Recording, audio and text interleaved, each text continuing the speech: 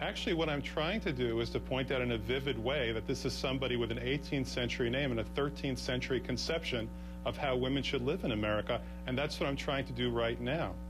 But you're also twisting his words. I mean, you've taken a speech that he gave, you edited it incredibly selectively, so it makes it sound like he's saying, you know, women submit to your men, submit to your husbands, when in fact that's not what he was saying in that speech. I don't agree with that. I think, by the way, they've pulled down the entire tape, so you can no longer look at the entire 20-minute speech that he gave.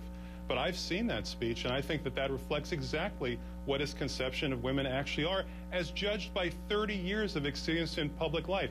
You must admit, though, that you selectively edited his statements to say something other than what he was talking about at that time. We wouldn't be allowed to do that in news. What gives you the right to do that when you're trying to get people's votes? Well, as I said before, we've moved away from the whole subject of whether he was quoted in context, quoted out of context. Well, he was quoted out of context. That's not what matters. You can't argue that. I mean, he was quoted out of context. There's no doubt. I don't know why you keep saying I can't argue this, that, or the other thing. I don't agree with what your position is here, Anderson, and I think that people can reasonably disagree. But what is the first thing that a career politician says when he's called to answer for his own words? These were his words, not mine. The first thing a career politician like Daniel Webster says is, I was quoted out of context. That was his full statement. You're saying you didn't take him out of context at all? Well, actually, the term that you used last week is that we cleverly edited it, and I will let other people decide whether that was clever or not.